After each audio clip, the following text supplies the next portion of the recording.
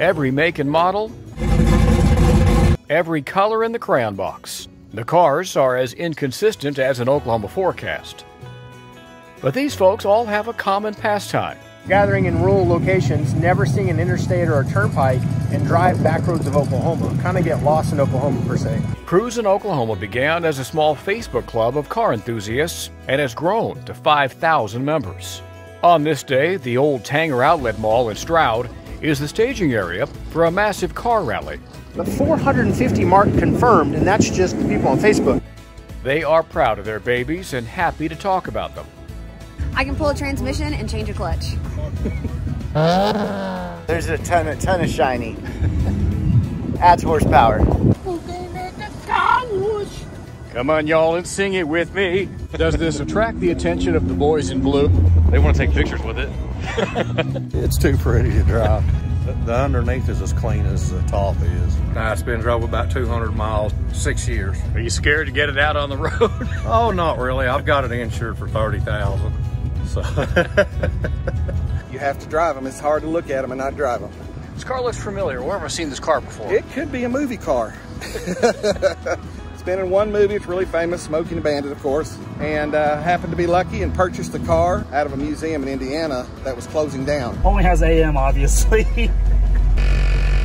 That's the warm up because it actually has a tube amp, like you had back in the 60s or 70s playing guitar. Every time you press it, it seeks to the next one mechanically, which is pretty cool. The Wonder Bar. Yeah. I'm actually on a cruise in the 62 right now in Oklahoma. Colin Austin rolled up in a classic Corvette. That's a sweet machine. What year is this ride, my man? 62. 1962.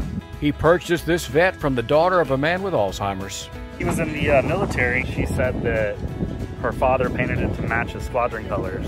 You can see in the door jamb that it was red and then it was kind of this yellow color. He had this car for a long time, for sure. She told me that she was going to tell her father every day until he passed that the Corvette was still looking pretty. A rare bond here, where strangers become best friends.